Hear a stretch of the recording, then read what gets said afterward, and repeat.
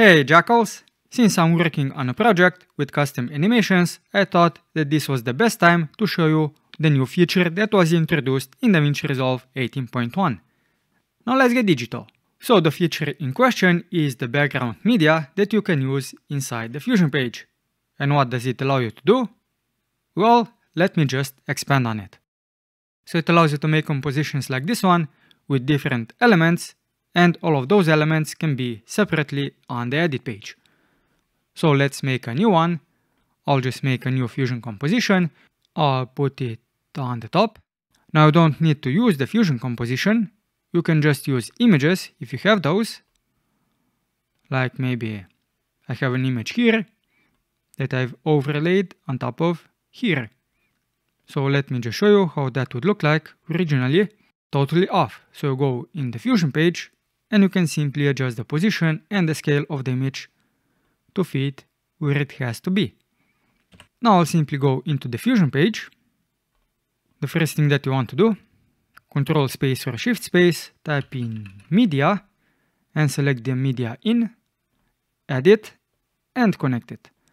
Now with the media in node selected, you'll go to the inspector. If it's not opened, go to the media source and change this from timeline to background. And you'll see everything, in this case, all of the clips that are beneath this Fusion composition that I've just made. So this could be images, this could be Fusion compositions, or this could be videos. And now you can simply do all kinds of animations that you want. So let me just make a simple one. I'll use rectangle and a background, maybe put the rectangle here.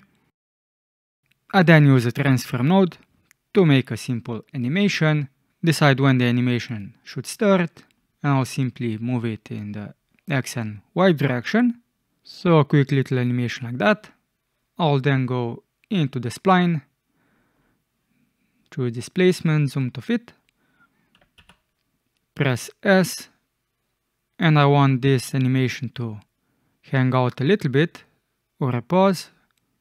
So this curve has to be like so, and then it will quickly drop down, so maybe something like that. Let's see how it looks like. Nice. So now you can make simple animations and quickly, and just change the color so we can see it. And what you can also do is use tracking. So I'll use a tracker.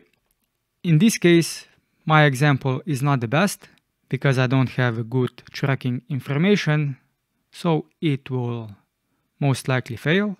Let me just position the tracker, change the size, and also change the search area. Now this circle makes one whole rotation, and let's just see if the tracker can follow it.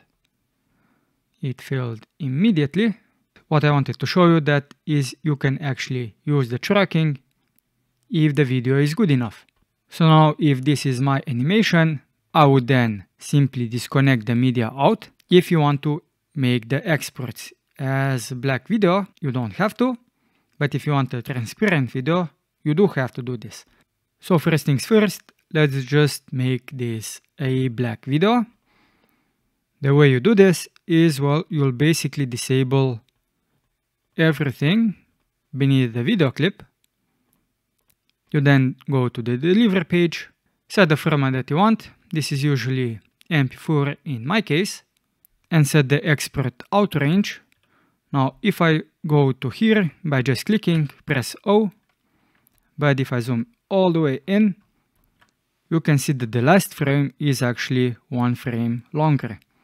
I don't know why that is, so go one frame back and press O to line this up. Add to render queue and render this out. Now this will be a totally black video. This is the one I just exported. I have no idea why the thumbnail looks like this. So we have the video.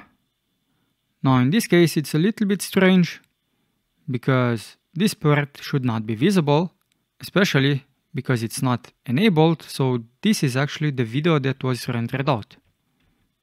So I have no idea why that happened, because everything was disabled.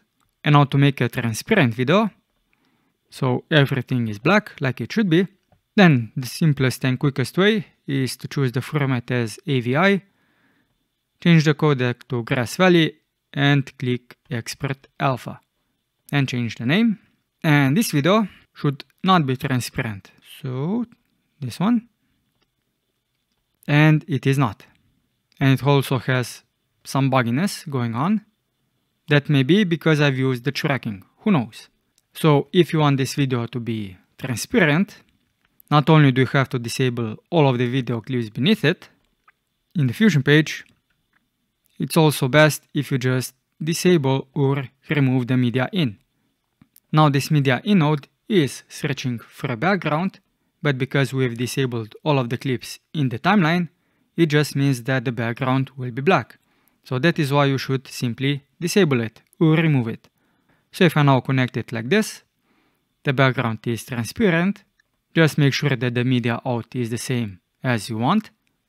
If it's not, you can use a background node, a merge node, connect them, and make sure that the background is connected to the back. And then in the background node, lower the alpha. And in the image, uncheck the auto resolution and type the resolution that you want. In this case, 1920 by 1080 is what I want. As you can see, now we see the black background, even though the video is transparent. This is not reflected in the timeline, but it will be reflected when we make this transparent export. So all of the options are the same. And now when I put it onto a timeline, now it is this one. It's going to be transparent once I enable a background. And this is how it looks on the actual composition. And that's one use case on how to use the background media in DaVinci Resolve. And if you found this video helpful, give it a thumbs up, subscribe to the channel, and hit the bell notification icon so you know when my next video comes out. I'm Simon, and until next time, Jackals, keep it digital.